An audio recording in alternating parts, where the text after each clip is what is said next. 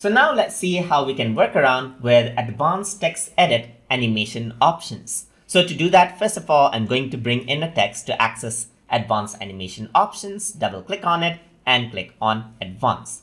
Once I do that, you can see that advanced text edit window opens up and now you can see that there's a text. So I can simply select this around right here by clicking and dragging it, and I can type in my own text right here.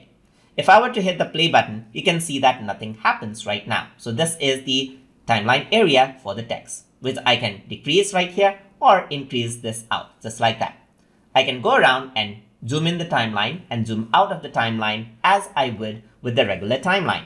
So I can go around, increase this out right here and increase this in shape, just like this. I can go around and change around, let's say for example, the type of the font as well. And I can select this and increase this in size as well. So I'm just going to increase this and that's it. So just like that, I have the font. Then I can go to animation right here, and here are different types of options. Like let's say for example, there's the wavy style right here. I can go around and click on this, double click on this to apply it out, and that is how it seems. If I were to click on the play button, you can see that the wavy style is applied. And you can see that this is the cursor. You can click and drag this around. This is the starting and this is the ending portion. You can go and change this around as well. Let's say for example, if I were to go around and click and drag the point right here, then I can change around the length of the animation as well. So if I really want it quick, I can just drag it out over here. And then I can press the space bar and you can see that it is much more faster. I can also double click and apply other options. Let's say for example, if I were to press space, you can see that that is how it looks. Press space again and that is how it looks. If I were to double click on this, you can see that you have this option as well.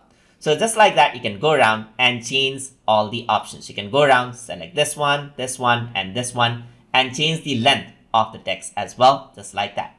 So I'm just going to go around right here, and let's say I want to select out the cinema style right here. So this is there. So I'm just going to go around on the front and press the play button. So I want the other text animation as well. So I'm just going to click on the plus button, drag it down right here. And then I'm going to say keep on learning right here.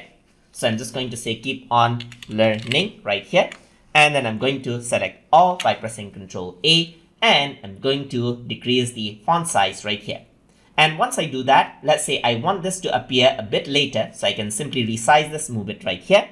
And then I can go around and let's say I want a different type of the text animation. So let's say I want this one right here. So once I double click this, you can see that that has been applied and I can resize this and there you go. There's the animation of the text right there and then it disappears and there you go. That's the animation of the text I have.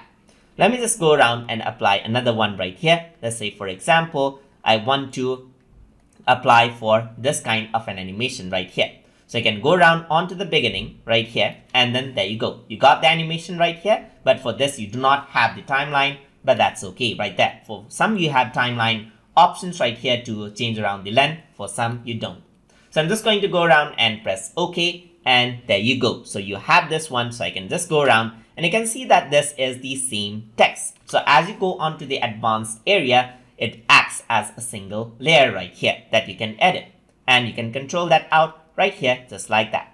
So let me just go around and increase the size of this right here. And if I were to go on to the beginning, just like this, and reduce the size just like that, you can see that this is how it looks. And you can see that it looks wonderful, just like that.